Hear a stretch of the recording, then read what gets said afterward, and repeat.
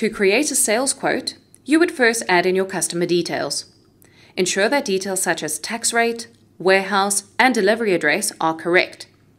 You are also able to specify a quote expiry date. Next, you can add in the products that you'd like to create the quote for. You then have the option of printing the quote or emailing it to your customer directly from Unleashed. This quote is currently in draft status, but you can then save it as a pending quote. However, if for any reason the customer changes their mind, you also have the option to cancel the quote. Once the customer is happy with the quote, you can then select the Accept Quote button. You can then easily convert the quote into a sales order by selecting the Create Order button. The sales order will be pre-populated with the information that was included in the quote, including the quote number.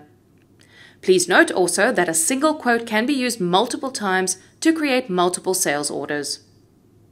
Thanks for watching.